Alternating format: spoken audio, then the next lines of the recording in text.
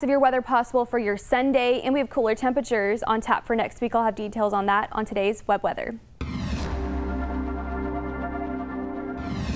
Well, temperatures right now on our tower cam at 97 degrees here in Denison and Sherman. That record today is 102, and we're feeling close to 100 degrees. Mostly sunny, some clouds out there.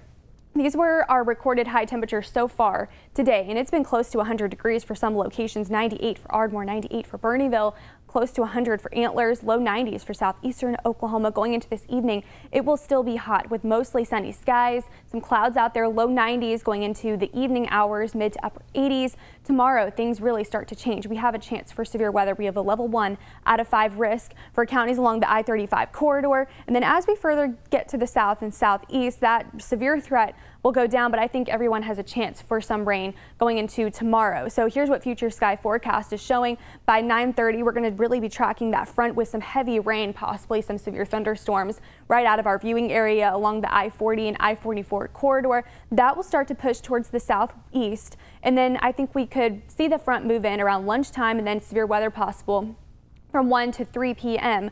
going into your Sunday afternoon. So here's where that is right now, 3:30 p.m. We have severe weather possible right on the heels of Texoma along the I-35 corridor. That will move further and further to the southeast throughout the evening, and we have a chance for severe weather throughout the evening and even overnight into your Monday. Rain chances will be possible almost every day next week. Damaging winds are the main threat with that, with flooding and possible isolated large hail. So here's what future rainfall total, I should say, looks like going into your Monday.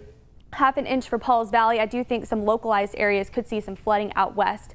Heelton there coming in at 1.27 inches, and we do have more rain in store for us next week. 40% chance for us towards the I-35 corridor. Tomorrow, 20% for southeast, and then Sunday, here's your hour-by-hour forecast. I'll have more details on more rain next week tonight on KTEN.